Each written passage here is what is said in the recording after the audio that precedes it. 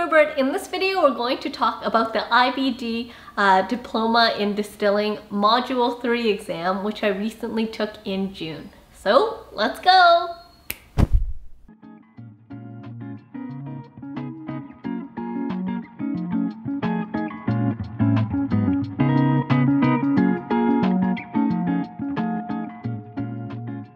So the Module 3 was the most difficult, at least in my opinion, module to take. It was just very dry, boring stuff about the machinery, about utilities and equipment, and there was a lot of math equations in it, which was just not enjoyable.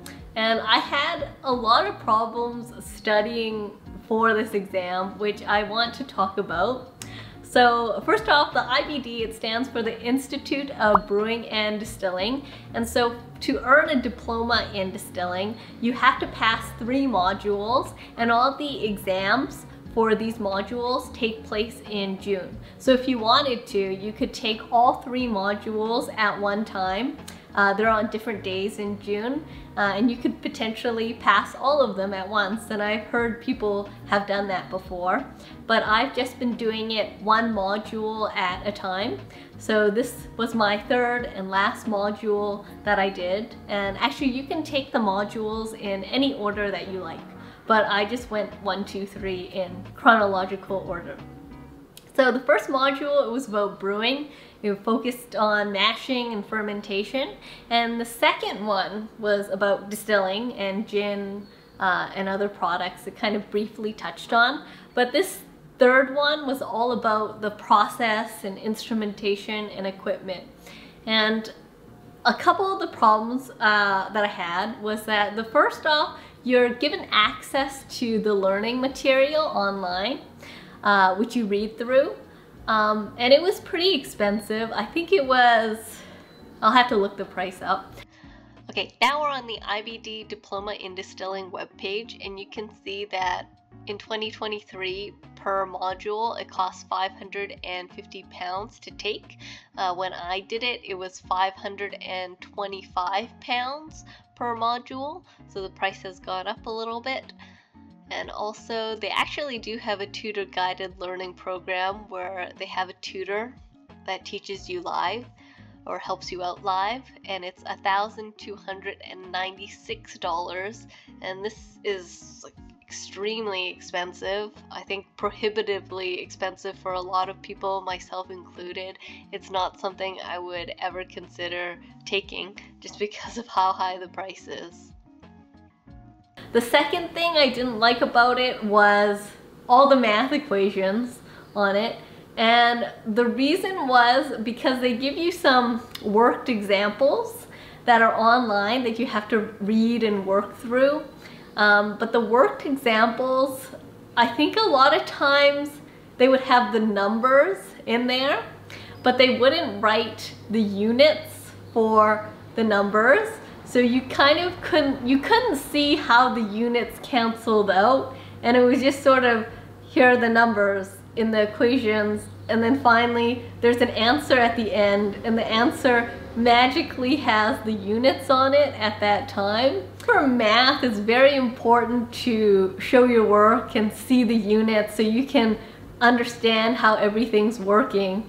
And for there to be no units all throughout the equation and then suddenly be units at the end, it made it a lot more difficult to understand. So that was a problem I had. And also they gave you like 40 equations that you had to know. They don't give you an equation sheet on the exam, so you don't really know what equation you're going to need to use. And because there's so many equations, it becomes really, really painful. Resource management. In this unit, we look at how to make the distillery more sustainable. We'll look at key risks and hazards in the industry, and we'll also look at the different approaches to maintenance that we can take within the distillery.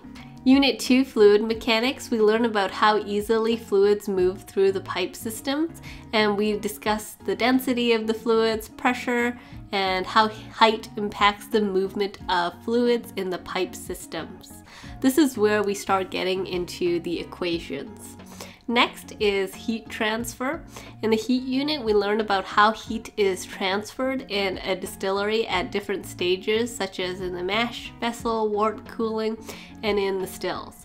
We also learn about the different mechanisms by which heat is transferred, which are conduction, convection, and radiation.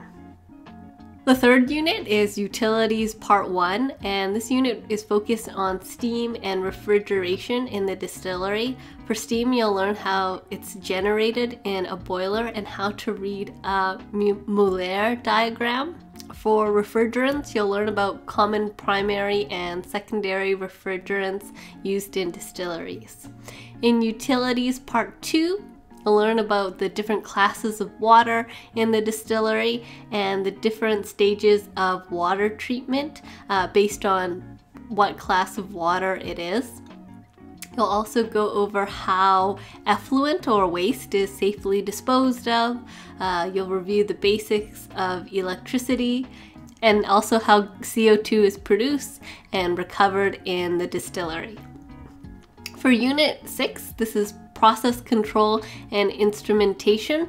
We'll go over different devices, sensors, and instrumentation that's used to keep track of different distillery processes. Materials of construction. In this last unit, we'll go over materials used to construct equipment and supplies in the distillery. And these materials are classed as metals, non-metals, ceramics, and composite materials. We look at the different properties of these different materials and their disadvantages and advantages and how to use them hygienically or design them hygienically. I want to talk a little bit about how the exams are set up. So the IBD has moved to have all the exams online now, and it used to be in person, but of course because of the pandemic they changed everything to online. So you have 3 hours and 15 minutes for the exam, but you need to log in 15 minutes prior to that so that you can connect to TestReach, which is the service they use to host the online exams. So you'll sign in to TestReach, and then you'll have to get connected to an invigilator, and they'll have to check your microphone and your audio to make sure they can hear you, you can hear them, and also your camera, just to make sure everything is working. And then when you sign in and the invigilator is there, you have to take your laptop up and you'll spin your laptop 360 around the room so they can see that you're not cheating and there's no one else is in there.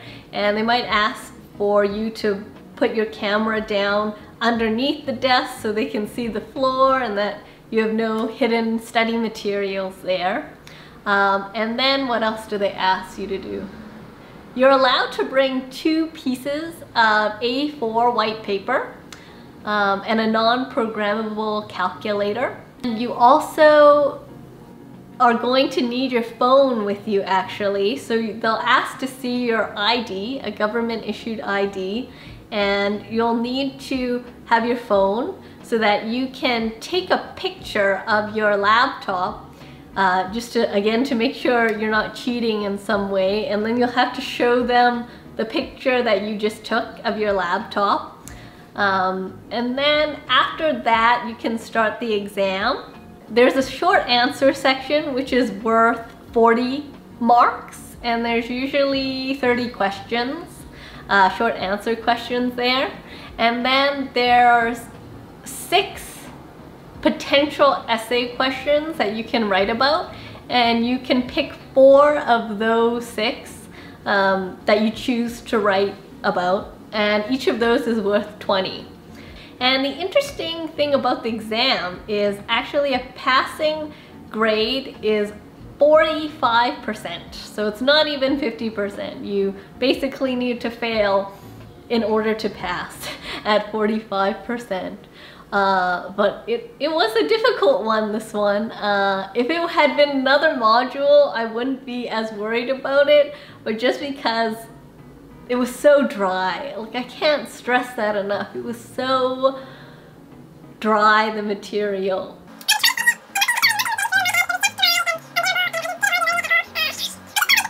That's my main gripe with it, is I didn't really see the relevancy of what was being taught. I felt like they were just teaching it, or you were learning about it just to learn about it, and I didn't think it was very helpful in the day-to-day workings of a distillery. As you may have guessed, I did pass my Module 3 exam, so I've officially earned my Diploma in Distilling. Yay! And I found out I passed in September with a D grade, so I just passed. But only a couple of days ago, I received this quake in the mail.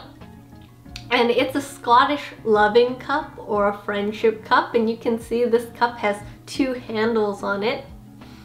And they were nice enough to engrave my name in the center and write the year that I earned my Diploma in Distilling. So I'll show you that. I'm so thankful that all these exams are done with. I think while I was taking the IBD, I thought there was a lot of extraneous information that you don't really need to know as a working distiller.